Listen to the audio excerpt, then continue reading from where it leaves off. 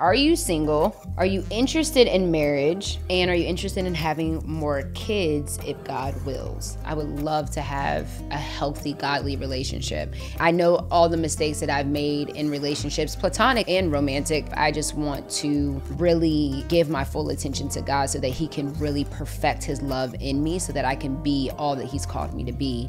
I'm praying that God bring an amazing man in my life, that I can have a relationship that is a reflection of His love, that it promotes His love and promotes living for Him. Same in friendships. I want friendships that do the same thing. Just patiently waiting for God to bring all of those things into my life. Until He does, I'll just continue to serve Him as He shows me how. It doesn't feel weird. It's like, don't put the Bible on the floor, right? You said it is? Yeah, that's disrespectful. Word of God cannot go on the floor. Absolutely. Pick that up. Pick that up. Are you crazy? I put my purse on the ground before I put a Bible on the ground.